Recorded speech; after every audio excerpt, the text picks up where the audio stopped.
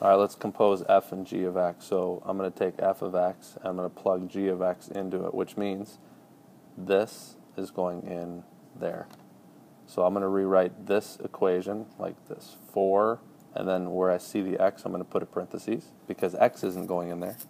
G of x is going in there. G of x is x plus 4 over 3. All right, now this is a little complicated because I'm going to have to be careful with my algebra. I'm going to distribute this 4 into the top here. So that's 4x plus 16 all over 3 minus 3. Let's get common denominators. 3 is the same as 9/3. So that equals 4x plus 16 minus 9 is 7. So 4x plus 7 over 3. You could rewrite that as 4/3 x plus 7/3. 4x plus 7 over 3.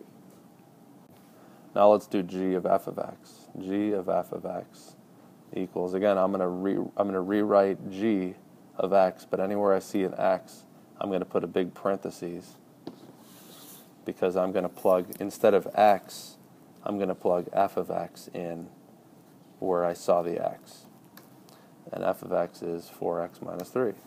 So 4x minus 3 goes in there. Now this is easier to simplify. It's just 4x. Those parentheses are really unnecessary now. 4x plus 1 all over 3, which could also be written as 4/3 x plus 1/3. Either way would be fine.